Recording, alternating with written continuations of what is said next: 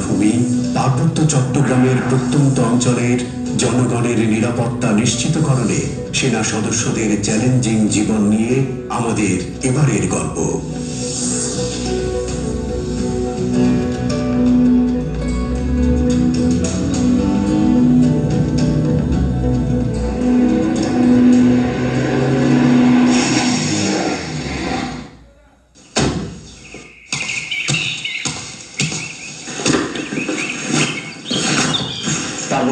তোমাকে স্বাগতম। Zone commander তোমাকে টাইগার টিলা ক্যাম্পে নিয়োগ করেছেন। পেট্রোল রেডি আছে।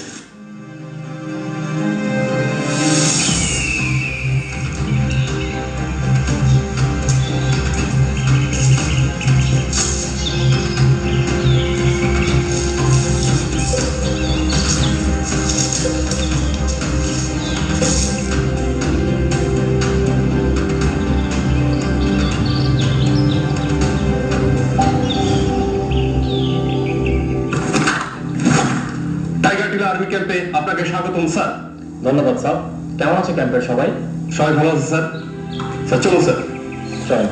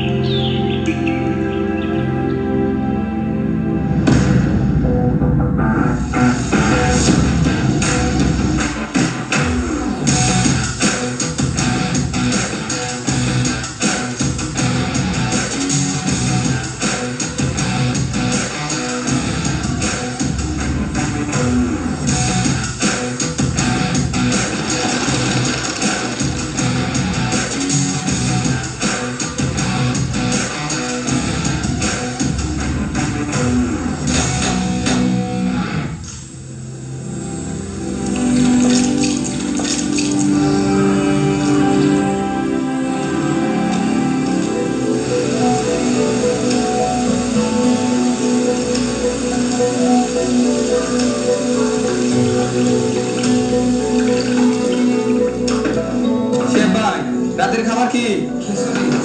আর কি কি আকাশের অবস্থা দেখছো? হেলিকপ্টার আসলে কবে দিলে ধরে? জি স্যার। একটু ধৈর্য রাখতে হবে। জি স্যার। শিহাব স্যার, খিচুড়ি যাতে ভালো হয়, সবাই একসাথে খাবো।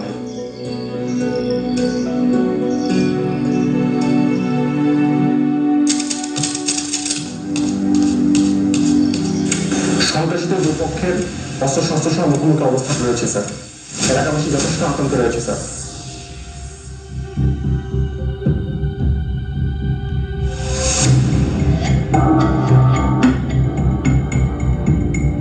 পরিকল্পনা অনুযায়ী এগিয়ে যাও স্যার।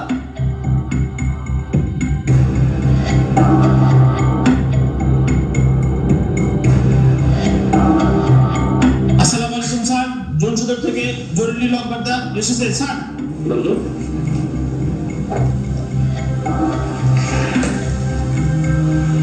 স্যার, একটা মিটার পেট্রোল রেডি করতে হবে। স্যার, স্পেশাল অপারেশন আছে।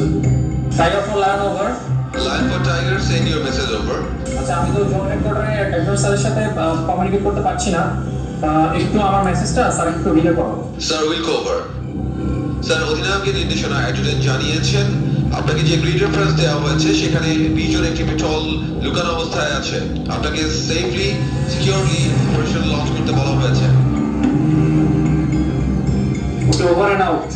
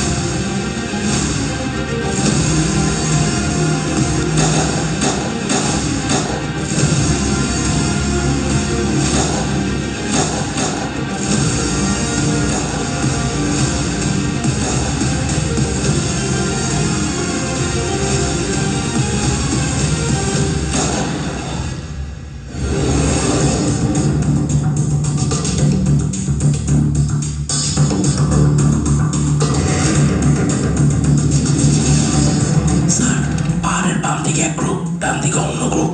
আপনি উত্তরের পাহাড়ের দিকে যান, আমি দক্ষিণের পাহাড়ের দিকে যাচ্ছি। ওকে, আমাদের থেকে ফায়ার আসলে আমরাও আত্মরক্ষার জন্য ফায়ার করবো।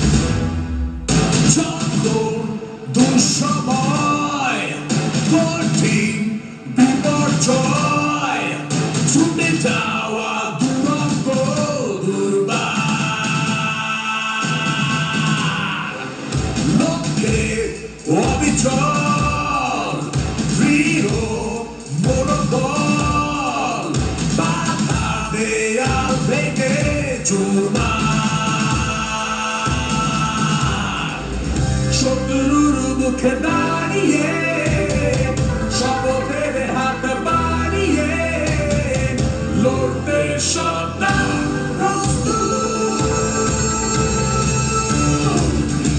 আমার সেনাবাহিনী শান্তির দূত, আমার সেনাবাহিনী মুক্তির দূত, আমার সেনাবাহিনী শান্তির দূত, আমার সেনাবাহিনী মুক্তির দূত।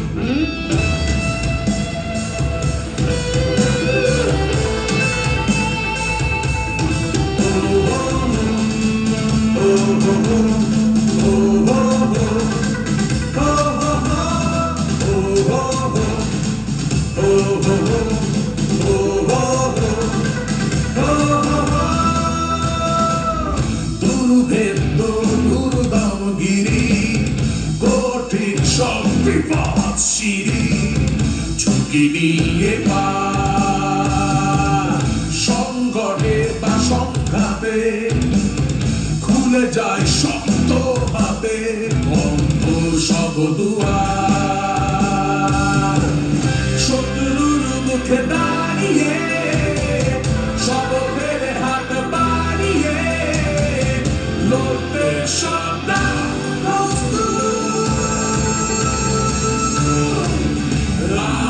সেনাবাহিনী শান্তির দূত, আমার সেনাবাহিনী মুক্তির দূত, আমার সেনাবাহিনী শান্তির দূত, আমার সেনাবাহিনী মুক্তির দূত।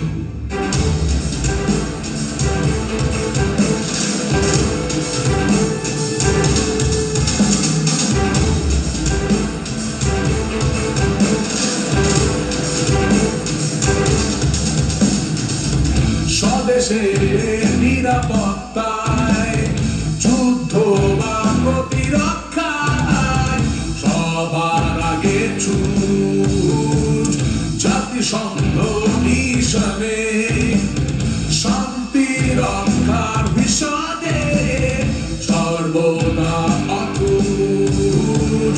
শত্রুর মুখে দাঁড়িয়ে শপথের হাত বাড়িয়ে লড়তে সদা প্রস্তুত।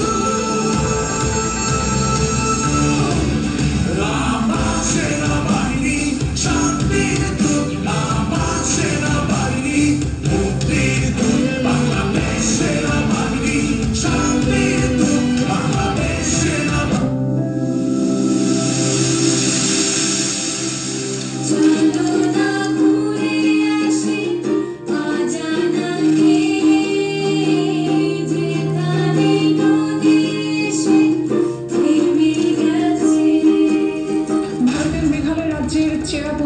শুক্রবার ২৭ বছরের মধ্যে রেকর্ড ১,০০০ মিলিমিটার বৃষ্টিপাত হয়েছে। বন্যায় চরম বিপর্যয়ে পড়েছেন সিলেট ও সুনামগঞ্জের প্রায় ৩০ লাখ মানুষ। বিভিন্ন উপজেলার সাথে সড়ক যোগাযোগ বিচ্ছিন্ন। গুরুত্বপূর্ণ স্থাপনা ও বিদ্যুৎ কেন্দ্রে উঠছে পানি।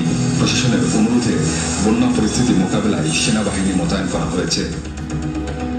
আমরা চুকের বাজারে যখন যাওয়ার পরে আমরা সামনে এগোতে পারছিলাম না এবং মনে হচ্ছিল যে হাঁটু সমান পানির মধ্যে হঠাৎ করে আমরা চলে আসলাম এবং গাড়ি যদি একবার আটকে যেত, আমি যে স্রোত দেখেছি তাতে আমার মনে হয় যেন গাড়িটাকে যত ওজনের গাড়ি হোক না কেন সেটাকে সব ভাসিয়ে নিয়ে যাবে এরকম একটা স্রোত আমরা দেখতে পেলাম। জাদুঘাটা নদী নেবি হচ্ছে ওই নদীতে যখন যায় তখন দেখি স্রোত অনেক বেড়ে গেছে আর কি। বোটের যারা তারা আসলে রিস্ক নিতে রাজি না, তারা বললো যে আমাদের বোট নষ্ট হয়ে যাবে। আমরা আগাতে থাকি, সিএনজি নিয়ে আগাতে থাকি। তখন প্রথম আসলে বৃষ্টি শুরু হচ্ছে আমাদের চোখে। আসলে আমরা এমন একটা সিচুয়েশনে ছিলাম যে সুনামগঞ্জের বর্তমানে কি অবস্থা এটা জানার আমাদের কোনো উপায় নেই।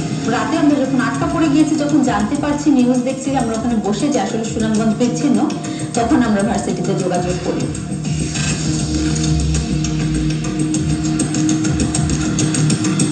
আমরা যখন সুনামগঞ্জের বিভিন্ন প্রত্যন্ত এলাকার মানুষকে উদ্ধার অভিযানে ব্যস্ত, ঠিক তেমনি সময় আমাদের কাছে খবর আসে যে ঢাকায় বিশ্ববিদ্যালয়ের 2 জন শিক্ষার্থী তারা সুনামগঞ্জে আটকে পড়েছে এবং তাদের কয়েকটা নাম্বার আমাদেরকে দেওয়া হয়, কিন্তু আমরা তাদেরকে নাম্বার কিন্তু আমরা পাচ্ছিলাম না, মোবাইল কমিউনিকেশন ছিল না।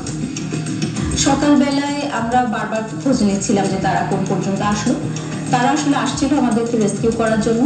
মাঝখানে আমরা খবর পাই যে তাদের বোট একটা উল্টে গিয়ে একজন সেনা সদস্যের খুবই খারাপ অবস্থা, তাকে হাসপাতালে নেওয়া লেগেছে। আমরা চেয়েছিলাম যে খুব দ্রুত মানুষের কাছে যাওয়ার জন্য এবং সেক্ষেত্রে হেলিকপ্টার একটা অন্যতম একটা প্রধান বাহন ছিল, কিন্তু হেলিকপ্টার ল্যান্ড করার মতো কোনো ল্যান্ডিং সাইট ছিল না।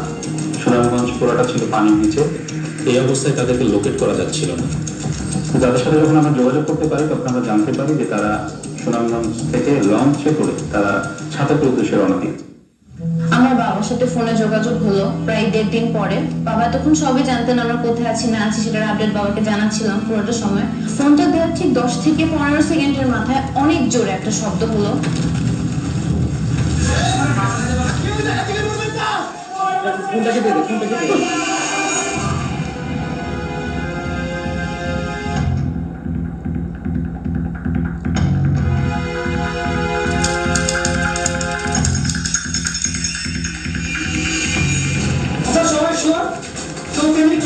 আমরা বাইরে থেকে খবর নিয়ে আসছি, আমরা হচ্ছে লঞ্চ উড়ানোর ব্যবস্থা করতেছি। আমাদের সবাই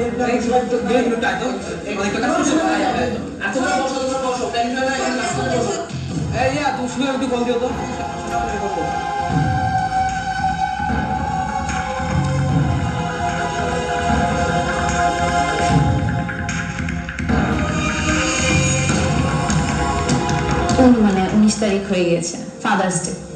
আমার শক্ত বাবা খুব ভেঙে পড়লেন কখন বুঝলাম। উনি একটা টেক্সট লিখলেন, মা কলেজে আমার কিচ্ছু হবে না, ভরসা রাখো। পরে প্রায় 3টার দিকে হচ্ছে আমাদের লঞ্চটা ওখান থেকে ছুটে যায়।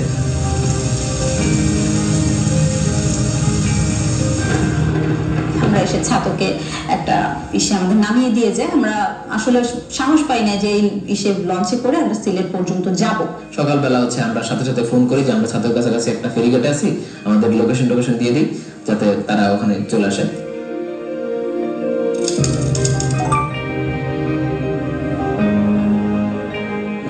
আমি লেফটেন্যান্ট এক্সেকার বলতেছি, আপনাদের প্রেজেন্ট লোকেশনটা কোথায়?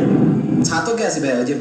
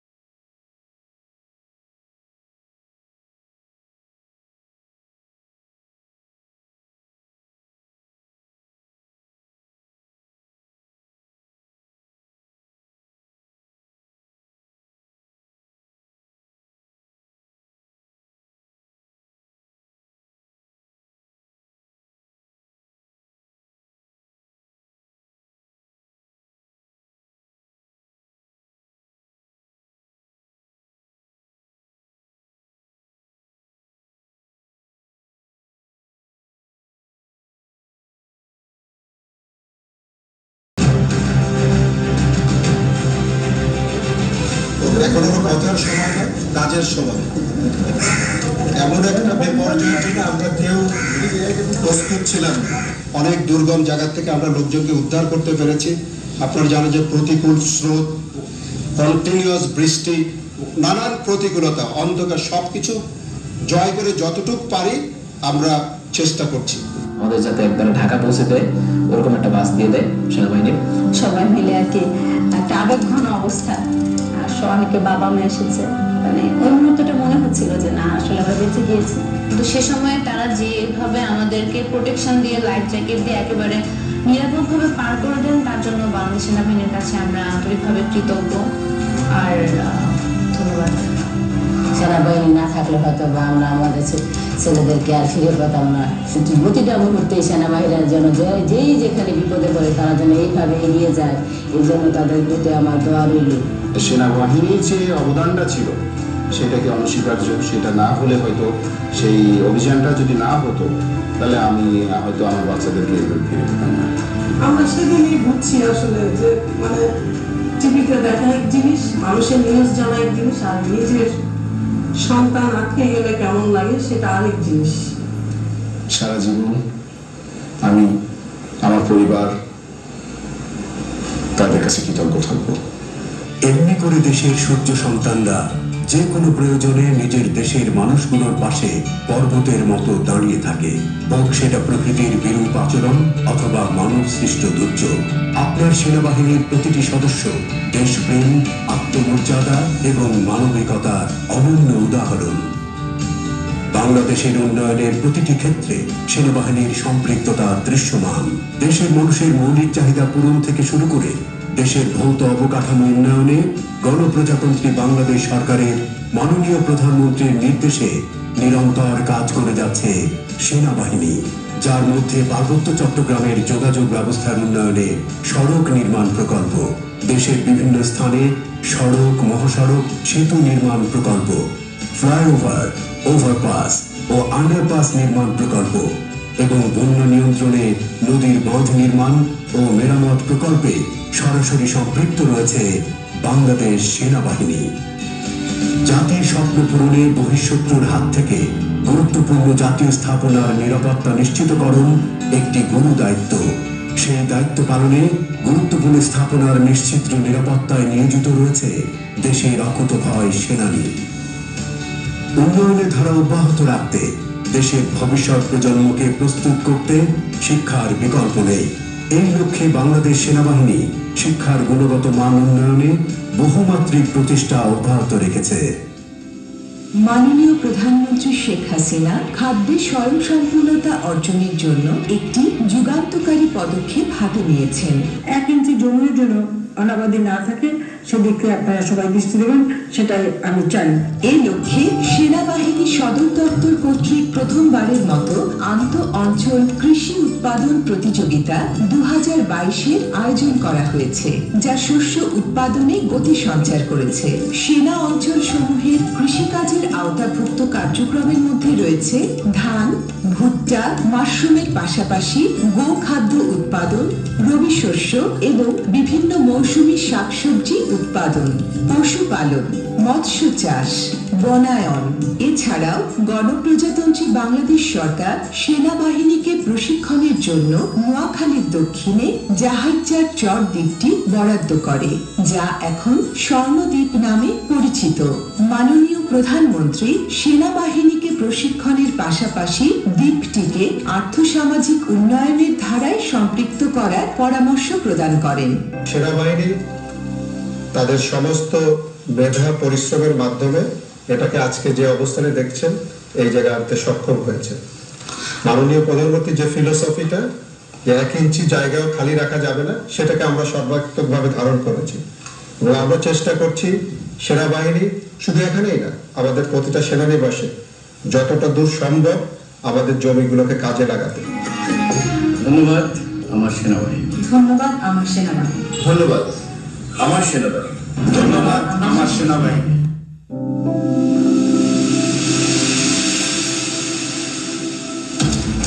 বিশ্ব বিশ্ব শান্তিরক্ষী দিবস 29 মে 2022 তারিখে মাননীয় প্রধানমন্ত্রী বলেন, খুব জটিল জায়গা, যেখানে অনেক সময় অনেক দেশ যেতে চায়নি, কিন্তু আমাদের বাংলাদেশের শান্তিরক্ষীরা কিন্তু সেখানে যে সেই জটিল অবস্থা থেকেই ওই অঞ্চলকে মুক্ত করেছে এবং বিশেষ অবদান রেখেছে।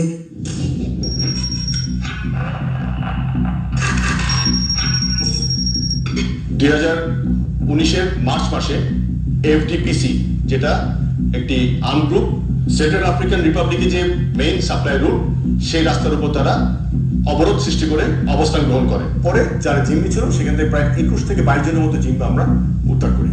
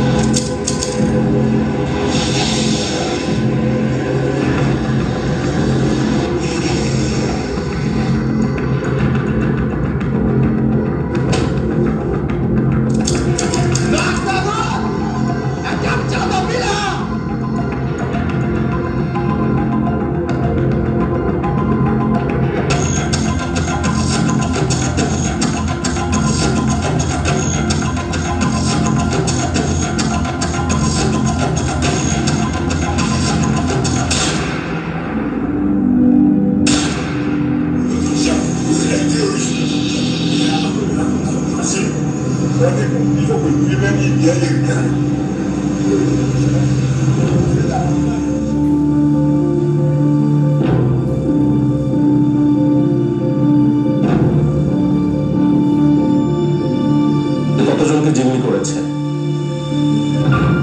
যে কোনো মূল্যে গ্রামবাসীদের নিরাপত্তা এবং জিম্মিদের উদ্ধার করতে হবে। Move ahead.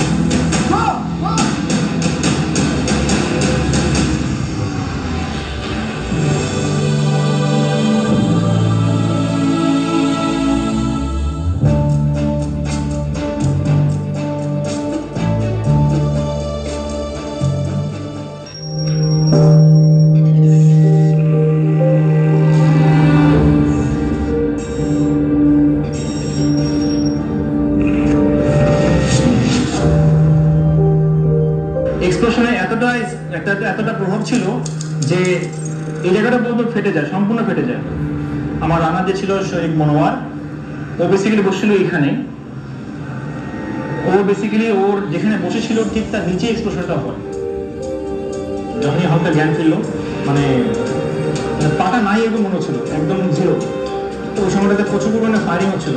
তো ওভারঅল আমরা এই পরিস্থিতিতে 8 জন ছিলাম, এর মধ্যে আমরা 4 জন বেঁচে থাকি।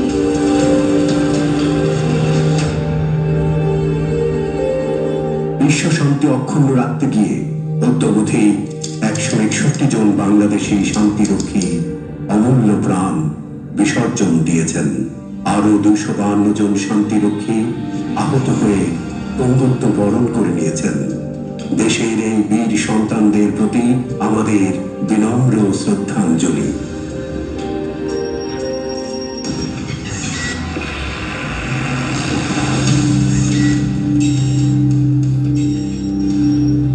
মানুষের পাশে দাঁড়ানোর সুযোগ পেলে কখনোই বাংলাদেশের শান্তিরক্ষীরা এই সুযোগটা হারায়নি। আমরা এমন একটা পর্যায়ে এসেছি যে আমাদের সক্ষমতা নিয়ে আমরা অনেকটাই গর্ববোধ করতে পারি।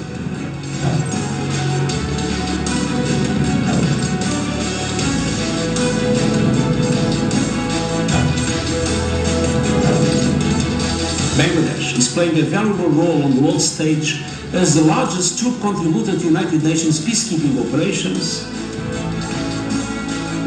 জাতিসংঘ মিশনের পাশাপাশি দেশের মাটিতেও বাংলাদেশ সেনাবাহিনী আন্তর্জাতিক মানের সেমিনার সিম্পোজিয়াম আয়োজন করছে। তার মধ্যে উল্লেখযোগ্য ছিল আইপ্যামস 2022।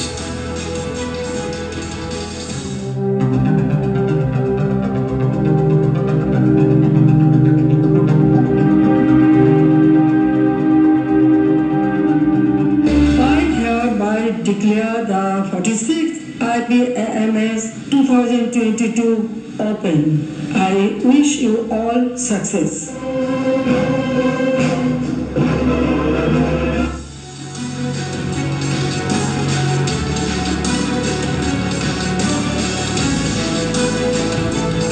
So it's a good platform that the military leaders from all the countries of the region getting together, sharing our ideas, our views, and getting to a common platform for going ahead. If we can bring that fabric together in a closer way, then the region is a better place and the world is a better place. And that's our contribution to maintaining peace and stability.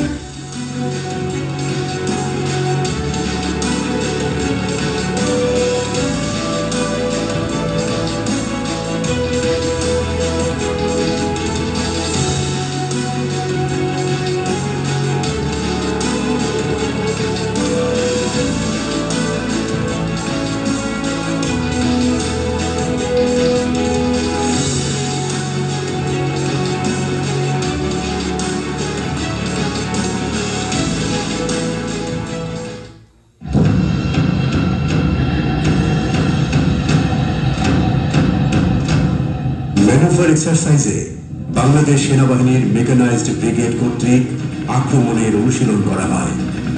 এই অনুশীলনের মাধ্যমে বাংলাদেশ সেনাবাহিনীর সকল arms ও সার্ভিসেসের সমন্বিত অংশগ্রহণের মাধ্যমে নিশ্চিত হয় চূড়ান্ত বিজয়।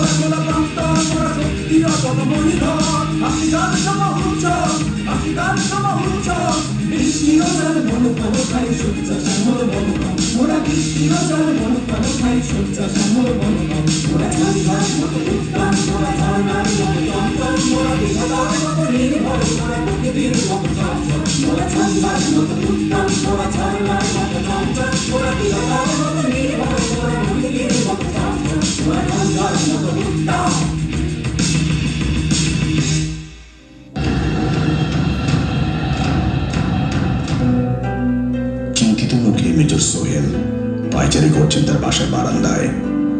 ক্রমাগত দেখছেন ঘড়ির কাঁটা। তার এবং তার স্ত্রী নীলিমার আজ এক সোশ্যাল প্রোগ্রামে যাওয়ার কথা, কিন্তু তাদের একমাত্র শিশুকন্যা নাবিলা, তার গায়ে যে প্রচন্ড জ্বর। দুজনেই চিন্তার মধ্যে পড়ে গেলেন, কি করবেন এখন। একদিকে যেমন আমন্ত্রণে সাড়া দিতে হবে, অন্যদিকে রয়েছে মায়ের ব্যাকুলতা।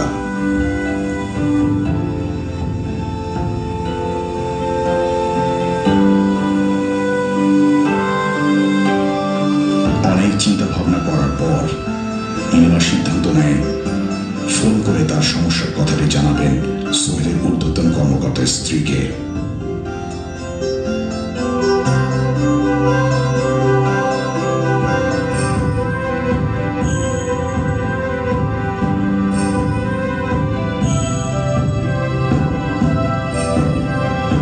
একটু পরে তাদের মাঝে ফিরে এলো স্বস্তি, ম্যাডামের মমতা ভরা উত্তর পেয়ে।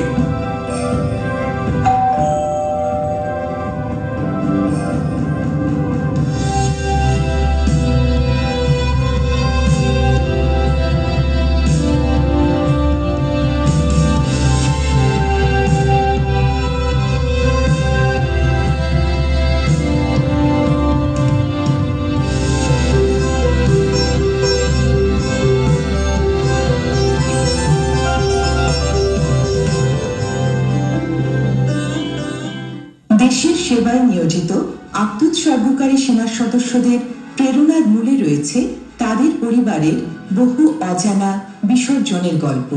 সেই নিঃস্বার্থ সেনা পরিবারের সদস্যদের জন্য প্রতিষ্ঠিত হয়েছে লেডিস ক্লাব, সেনা পরিবার কল্যাণ সমিতি, সেপক্স এবং চিলড্রেন ক্লাবের মতো সেনাবাহিনীর সামাজিক অঙ্গ সংগঠন। লেডিস ক্লাব বাংলাদেশ সেনাবাহিনীর একটি ঐতিহ্যবাহী ও গুরুত্বপূর্ণ অঙ্গ সংগঠন। বাংলাদেশ সেনাবাহিনীর অফিসারদের সহধর্মিণীগণদেরকে নিয়ে পরিচালিত এই সংগঠন সদস্যদের মাঝে পারিবারিক সৌহার্দ্য বৃদ্ধি ছাড়াও পারিবারিক বন্ধন দৃঢ় ও দেশের আর্থসামাজিক উন্নয়নে ভূমিকা রাখার জন্য সদস্যদের উদ্বুদ্ধ করে থাকে। Women are highly respected in our country and they are great contributors to our progress and development. সেনাবাহিনীর এই প্রতিষ্ঠানসমূহ তাদের কল্যাণমূলক ও সামাজিক কার্যক্রমের মাধ্যমে সেনা পরিবারের সদস্যদের মৌলিক প্রতিভা বিকাশে বিশেষ অবদান রেখে চলেছে। সেনা পরিবারের সদস্যদের স্বাবলম্বী করে গড়ে তোলার জন্য কম্পিউটার প্রশিক্ষণ সহ বিভিন্ন ক্ষুদ্র ও কুটির শিল্প, কারুশিল্প এবং প্রাথমিক চিকিৎসা ইত্যাদির মাধ্যমে দক্ষ কর্মজীবী হিসেবে তাদেরকে গড়ে তুলছে সিপক্স। এছাড়াও সিপক্সের অঙ্গ সংগঠন কলকণ্ঠ ক্লাবের মাধ্যমে সেনা সদস্যদের সন্তানদের মাঝে সাংস্কৃতিক চর্চা, একতা, শ্রদ্ধাবোধ এবং সামাজিক মূল্যবোধ বৃদ্ধির প্রচেষ্টা অব্যাহত আছে।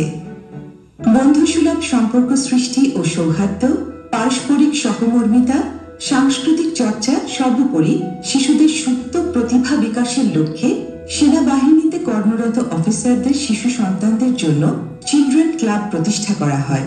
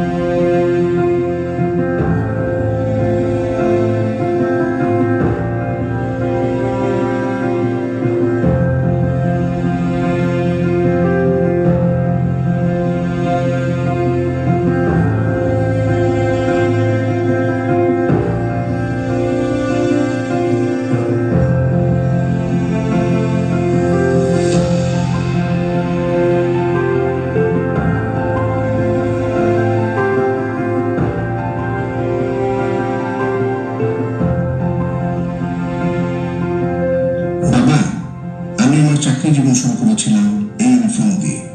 আচ্ছা, তখন আমাদের বেল্ট ছিল। আচ্ছা আচ্ছা, তখন খাকি ড্রেস পরতাম আমরা একদিন, এখন তোমরা এই ইউনিফর্ম পরছো। বাবা, এটা হচ্ছে আমাদের modern infantry gadgets with the latest communication sets. একটা মজার জিনিস দেখবে? হ্যাঁ স্যার। এই স্টিল হেলমেট, আমাদের সময় আমরা এটা করতাম, অনেক ভারী।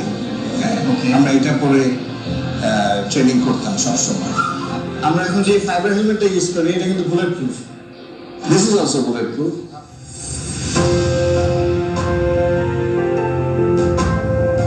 আমরা আমাদের সময় এই অ্যানালগ ম্যাপটা ইউজ করতাম। আচ্ছা, একবার অপারেশনের সময় আমরা ভুল রিডিং নেওয়ার কারণে 2 দিনের অপারেশন আমাদের 5 দিনে শেষ হয়েছিল। আচ্ছা আচ্ছা। শুধু তাই না, আমরা জোন সদর থেকেও বিচ্ছিন্ন হয়ে গিয়েছিলাম। ওকে, হ্যাঁ। এখন কিন্তু এটা আমার কোনো স্কোপ নাই, কারণ আমরা ডিজিটাল ম্যাপ ইউজ করি, প্লাস জিপিএস তো আছে। ও that's good, that's good, amazing, চমৎকার বাবা। দেখতে পাচ্ছ, মুক্তিযুদ্ধের প্রাথমিক প্রতিরোধে বাংলাদেশ সেনাবাহিনী এই 5টা ব্যাটালিয়ন, ইস্ট বেঙ্গল রেজিমেন্ট মুক্তিযুদ্ধের প্রাথমিক প্রতিরোধে এগিয়ে এসেছিল। হ্যাঁ, are you are very lucky যে এই একটা ব্যাটালিয়নে তুমি যোগদান করেছো, যাদের কলারে রেড পাইপিং আছে।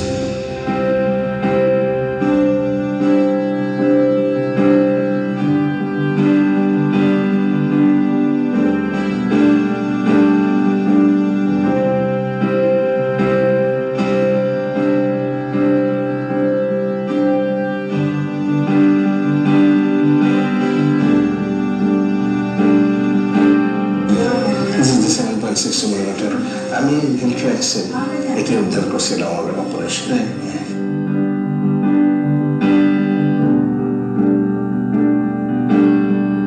তোমরা মোবাইলে কি দেখছো? দাদা একটু খেলার স্কোর দেখছিলাম বাংলাদেশে। আমাদের সময় তার মোবাইল ছিল না রে বাবা। আমরা সবাই অ্যান্টিরুমে আসতাম, কোর্সমেটরা, জুনিয়র সিনিয়র সবাই একসাথে বসে খেলা দেখতাম। জাস্ট টু এনজয় লট।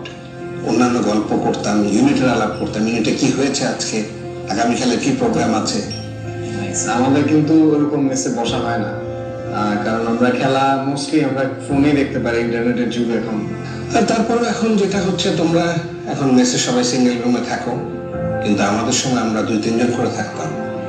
আমাদের বন্ডিংটাও খুব ভালো ছিল, একে অপরের সাথে ইন্টারঅ্যাক্ট করতাম। ট্রু, আমাদের যেরকম ইনফ্রাস্ট্রাকচার অনেক ডেভেলপ করেছে আলহামদুলিল্লাহ, আমাদের চিকিৎসা ব্যবস্থা প্লাস মেসিং ফ্যাসিলিটিস, আমাদের মেসের রুমগুলো এখন অনেক সুন্দর, অনেক ভালো। আমাদের ট্রেনিং ইনস্টিটিউটগুলো অনেক ডেভেলপ করেছে, আমাদের ইকুইপমেন্ট অনেক ডেভেলপ করেছে। কেউ যদি সাপোজ কোনো অস্ত্র ফায়ার আগে না করে থাকে, সিমুলেশনের মাধ্যমে আমরা সিমুলেটর দ্বারা কিন্তু আমরা প্র্যাকটিস করতে পারছি ফায়ারিং। এটা ছাড়া আমাদের বিভিন্ন ইভেন্টস, কালচারাল প্রোগ্রামস, বিভিন্ন কম্পিটিশন এবং বিভিন্ন আউটিং এর মাধ্যমে কিন্তু আমরা অফিসারদের সাথে ভালো একটা ইন্টারঅ্যাকশন করতে পারি এবং অনেক ভালো বন্ডিং আছে আমাদের। বিলটা দেখে প্লিজ প্লিজ প্লিজ। ওকে,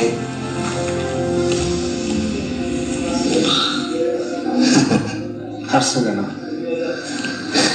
আজকাল আমরা একবেলা যা খাচ্ছি সেই বিলটা আমার 1 মাসের স্যালারি ছিল। when I started my journey। কত ছিল? 1750 টাকা। তাহলে তো আমার বিল দেওয়া বলে দাও। The treat is on me. Please. Thank you. বাবা, তুমি আমাদের 3য় প্রজন্ম যিনি দেশ রক্ষায় নিয়োজিত। একটা কথা বলি, বাংলাদেশ আর্মিতে কাজ করা is not a job or profession, is a passion, is a service for your people and the nation. মনে রাখবে বাবা, একজন যোদ্ধার স্বপ্ন হলো তার দেশের জন্য যুদ্ধ করে শেষ রক্তবিন্দু বিসর্জন। দেশের স্বার্থে মানুষের জন্য তোমার উৎসর্গ আর পতাকা দোলানো তুমি আমাকে গর্বিত করবে। এভাবেই গত 50 বছরে পরিবর্তনের ধাপে ধাপে পা রেখে আধুনিকায়নের পথে এগিয়ে যাচ্ছে বাংলাদেশ সেনাবাহিনী। উন্নয়নের এই ধারাকে অব্যাহত রাখায় আমরা আমাদের পূর্বসূরীদের কাছে কৃতজ্ঞ।